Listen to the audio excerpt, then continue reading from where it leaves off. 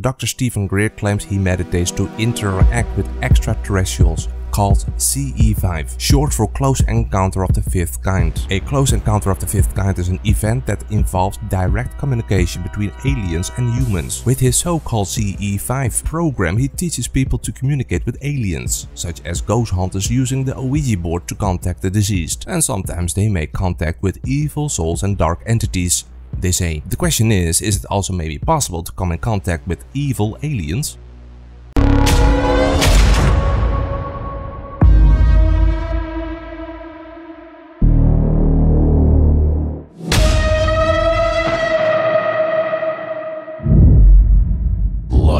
Ground. In the video Guided CE5 Meditation with Dr. Stephen Greer, he says in a sitting position, Namaste, at the end of his session. Manifest this time of enlightenment.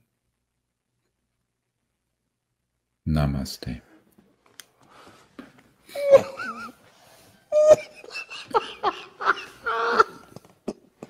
Well, thank all of you. If you want to emerge back into your rooms from your journey,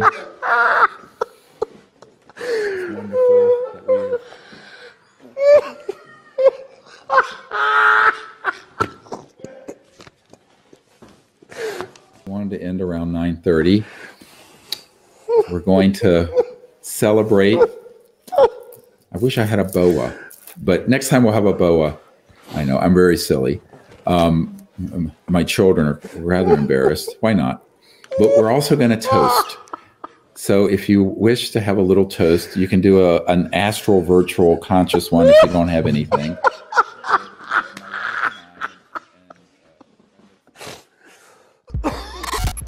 And this proves that Dr. Stephen Greer has no respect for Hindu culture and he does not understand the value and meaning of Namaste. Namaste is supposed to be said to an individual, not like Stephen Greer says to a group of people online. You don't say Namaste in the end, because it's a greeting. What Stephen Greer does, he says hello at the end of a job interview. To give you an example, you say Namaste standing while making a bow towards the person you want to show your respect. Stephen Greer said Namaste in a sitting position. That's pure disrespectful. You must have seen it somewhere online. Dr. Stephen Greer meditating with a group of people somewhere in a dusty, dry desert environment. For a payment of 2 cups of coffee, you can even download the app from Stephen Greer that helps people make contact with aliens on their own. In a guided CE5 meditation with Dr. Stephen Greer, he says Namaste at the end of his session. The Thai people globalized this word, Namaste, 20 years before India, and the Thai people have never ever forgotten the good traditional values of this word. The Thai people say Savadi Krap or Savadi Kra for females. So gratefully, it compels you to say Savadi Krap or Savadi Kra back to them. And no matter it is the king of Thailand or the vendor on the street, they say it to you whether you are a Thai national or a foreigner. The Thai people borrowed that learning from a part of the world which is now called India. In Hinduism, God resides in everyone. In you, in me, in everyone. And Namaste is a way of respecting to other persons in us all. The gesture literally means I am bowing down to the divine in you. Namaste is the union of spirits who respect each other's existence. Namaste teaches that we must respect the God in every human, because the God is not in any temple or any church, statue, etc. The God is in you and me. We must respect each other, but the foolishness of the world is we don't respect human beings anymore. We respect reputation, status, position, fame. Well, go on and take a selfie with a church decorated in gold, where a man walks around with a basket asking for money. Well, that contradicts what Jesus was against. A Buddha statue, piece of square stone we call Mecca, or a Go Hanson, as the teachings clearly writes, no images or anything should be praised. But we feel proud of it by making a selfie. But we don't go and take a selfie with the fireman, police officer or a surgeon who keeps you safe. And therein lies the foolishness.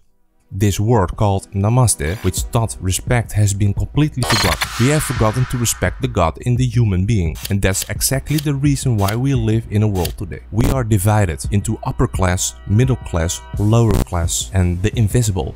And this value in the world, Namaste, is totally forgotten and twisted today, like Stephen Greer is doing. Now you know exactly the value of Namaste, and I find it very interesting that this word comes out of the mouth of Dr. Stephen Greer. And he says this: while he is the one who wanders in the darkness of ignorance, deception and hate towards others. I can give you a few examples of his deception. Here is a testimony from someone who participated in the outdoor CE5 meditation. Quote, "The worst and the most disheartening part of this experience was witnessing the CE5's field contact protocol. At the site, a number of devices such as a radio transmitter, magnetometer, radar detectors, infrared scope, etc. were arranged. Even though I don't doubt Dr. Greer may have had several ET experience in the past, what I observed in the field that night is inconsistent with the hyperbolic claims suggesting he can factor ETs and make them appear. His actions and the facts demonstrated that at the very least this is a bold exaggeration. Not surprisingly, to cover up for this assertion, Dr. Greer made sure to bring out a series of possibilities for a no-show prior to the field excursion. According to him, sometimes the ETs might not appear because there is someone in the group without good intent and a clean heart, or the ETs feel threatened by the US military, or even though they won't fully materialize, they will manifest in 1,000 other ways. Conveniently, there were plenty of people at hand, mostly staff, who would come forward to state that while meditating they saw this or heard that. And most amusing thought were Dr. Greer's remarks at the beeps and sounds made by his electronic equipment. You see, according to him, an ET he named Walter communicates via one of these electronic devices, and Dr. Greer is able to recognize which beeps he makes. Additionally, the large quantity of wow and oh my god remarks coming out of Dr. Greer's mouth over unseen or imaginary non-events was sadly hilarious. Oftentimes he will point his mega laser beam at some spot in the sky and claim he was seeing partly materialized ET craft. Of course, anyone else saw nothing, even though according to him many significant events were taking place that night. Because we were such a great group. To make matters worse, Dr. Greer supplemented the lack of any occurrence with information he received via remote viewing. I found his charade insulting to my intelligence, intuitiveness and psychic sensibilities. I know ETs were not present that night, and I would have respected Dr. Greer if he had been forthright and acknowledged the fact that there was no activity. I would understand it happens, because I experienced firsthand Dr. Greer's tendency to fabricate, exaggerate and embellish non-events at the CE5 field trip. It then follows that the accuracy and the validity of everything he claims in his books is in question, since it's evident that at the very least he stretches the truth to a point where it becomes short of being an outright lie. End quote. Or astronaut Edgar Mitchell, who had some sort of collaboration with Stephen Greer. Quote, "I cooperated with Stephen Greer some years ago, and he began to overreach his data continuously, necessitating a withdrawal by myself and I believe several others. I have requested to be removed from any website, announcement, etc. But see, that has not taken place." End quote. So he's not happy at all with Stephen Greer taking advantage of him, and basically all claims made by Stephen Greer about Mitchell is just not true. He says, quote, "I object to being misused in this fashion and acquire guilt by association with certain claims that simply are not true." End quote.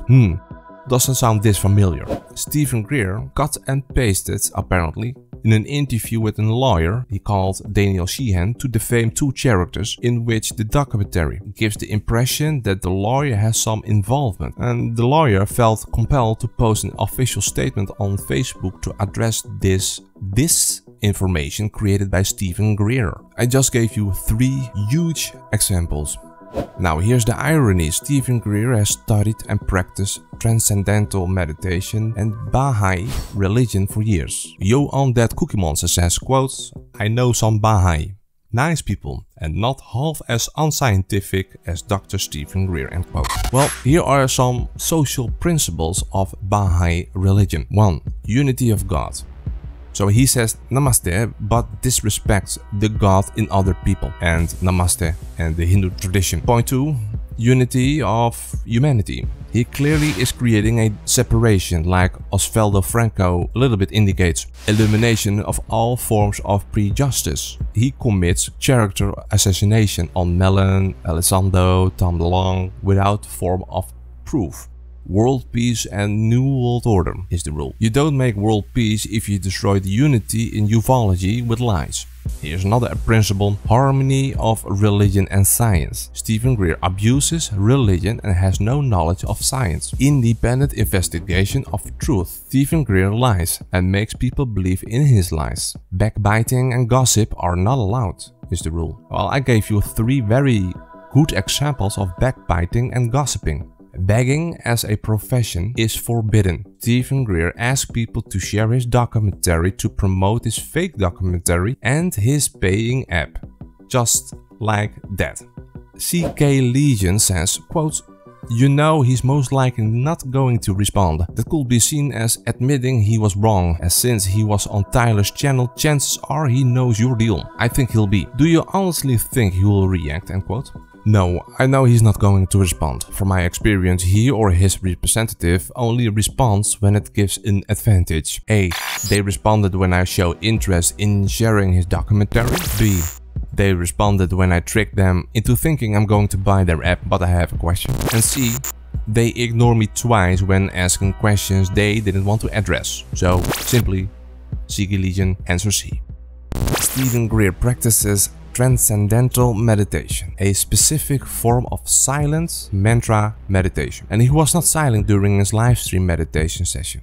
He was babbling around. Whether he teaches this kind of meditation to people is unknown. The volunteer who represents Stephen Greer's app answers my emails and cannot tell me what they exactly practice and teach. The volunteer says, quote, "There is no specific type of meditation that is used. It is a guided meditation by Dr. Greer with time of silence." End quote. So I assume this is about transcendental meditation or part of transcendental meditation mixed with other exercises. I don't know. That they can't answer my question about what type of meditation they teach, but teaching people guided meditation is something we should worry about. And there is something I need to tell you right now. Study found that long-term meditators have more frequent lucid dreams compared to people without meditation experience. A lucid dream is a type of realistic dream where the dreamer becomes aware that they are dreaming. Better yet, a lucid dreamer determines and can control his own dream. Now pay close attention. Stephen Greer introduced people to meditation. In his live stream, he also literally tells you what to imagine. So people who at some point can realize and control their dreams. And I'm not talking about fake photos, drones, airplanes, etc. that he captures outdoors and claims the aliens made contact. I'm just talking about people who have installed the app and end up in a lucid dream by practicing meditation independently. For the dreamer, the alien encounter is real, but in reality, it is just a dream. It's a lucid dream. Question: what do you think of this story? Use the comment section to share your thoughts on this topic. If you are new here, click the red subscribe button and enable the notification icon. Watch more videos about Stephen Greer you see on the screen.